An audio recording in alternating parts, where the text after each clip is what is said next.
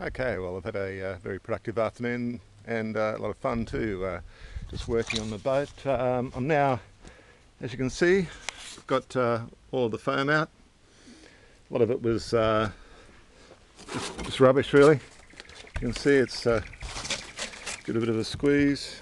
It's full of water. So basically the whole bottom of the boat was filled with sponge, rubber that was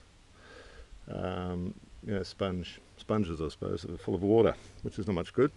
So it's a good chance to get rid of it all before I put the new floor in, and then I can put the two-part flotation material back into those compartments with some plastic lining.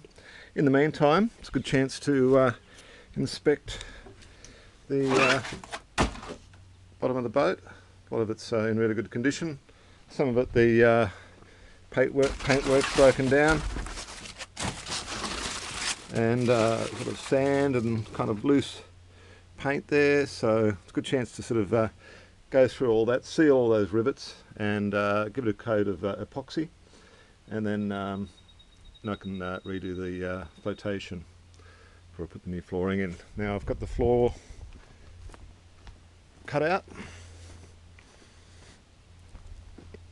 got the access for the bilge pump. It's all polyurethane sealed, ready to pop in once I've sorted out this right royal old mess.